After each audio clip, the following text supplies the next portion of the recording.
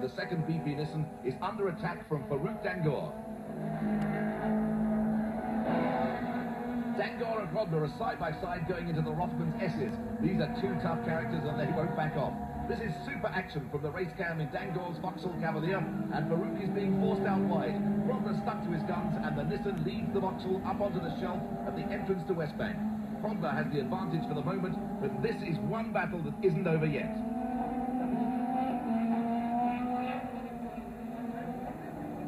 Down the mine shaft they go, with Mike White right behind them in the Minolta Toyota Camry.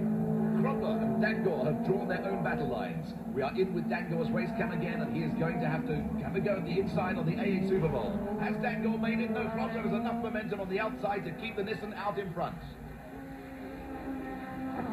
Through the new AA King, and Grobler still leads Dangor. Oh boy, Hannes Grobler is up on the curbs. That won't do the suspension any good.